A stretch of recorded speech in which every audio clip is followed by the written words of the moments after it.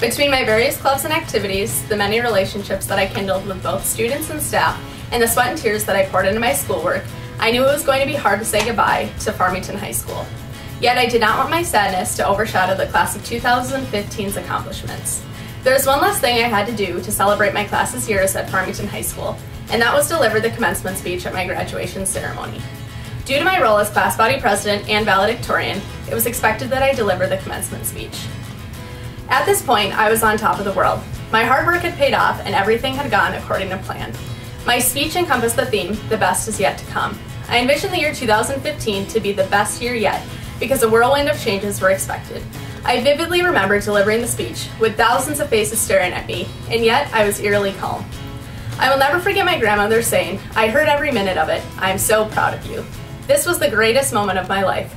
Alongside the many goodbyes that I uttered as the curtain closed on high school, I did not realize that I was also going to have to say goodbye to such a special woman in my life. Life at that moment felt too good to be true, and it turns out I was correct. As I walked out the door to go graduation party hopping the next day, I received a phone call from my brother, who was at his baseball game with my parents. He told me not to attend the parties because my grandmother had just passed away. At that moment, my life felt as though it had plummeted from the top of a mountain to the deepest valley. This sudden plummet changed me, and that it demonstrated the preciousness of life.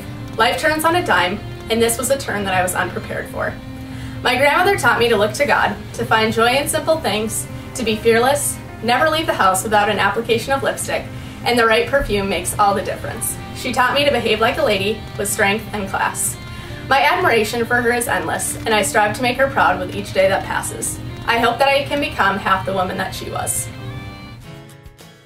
Having been in a relationship with Natalie for a year prior to Suzanne's passing, I grew very close to Natalie's family and the relationship that Natalie and Suzanne shared. During this past Christmas with their family, I found out about Suzanne's passion to have a little free library. Natalie's mother, Vicky, told me that one Christmas, Suzanne wanted to buy each of her 4 children a little free library to put up in their yards. So after being put into a group to build a little free library, I wanted to also include the Pellin family to help them fulfill a dream of Suzanne's. Throughout this project, I've learned further about how important this cause is to Suzanne and her family. As a child, I hated reading books. I did everything I could to avoid the process of picking up a book, sitting down, and beginning to read it. However, it wasn't until recent years, after picking up and reading a piece of work by Malcolm X, that I took on the passion for books and the rewards they have to offer. I, on the other hand, loved to read as a child. Reading was something that helped me form a close relationship with my parents and grandparents. I would go through several books a week. Every night when I was a kid, I would pick out a book to read before I went to bed. Despite our differences with reading, we were all able to come together to build a little free library. In honor of my Grandma Suzanne. After hearing about Grandma Suzanne, I was overcome with desire to do so, because Grandma Suzanne had a wish to create a little free library before her passing. It made me realize I can make a difference in a child's life by placing a little free library in their neighborhood and fulfilling a wish for Suzanne and her family.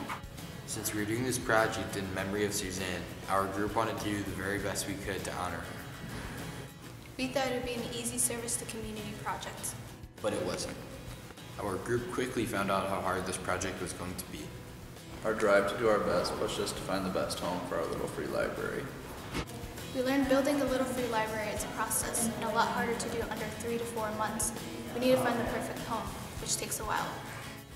On the other hand, it was easier to get family and friends to donate books to our cause. My personal connection to the project brought out my best abilities.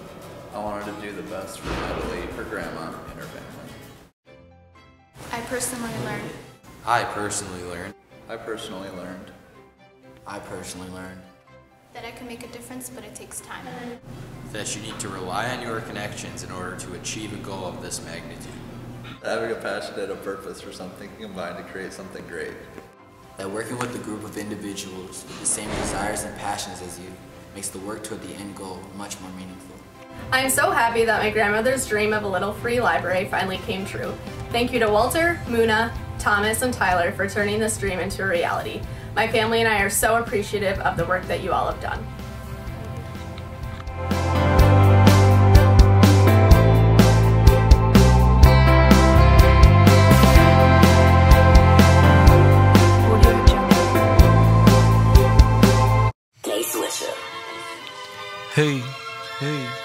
Little free libraries hate.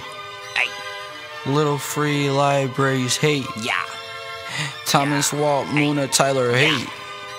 Yeah, we've been on a search, trying to find a home for these little kid books. But everywhere we go, everywhere we look, they throwing up a no, and we wanna know why they saying no, why they saying no, why they saying no, why they saying no, why they saying no, why they saying no, why they saying no, that's all we really wanna know.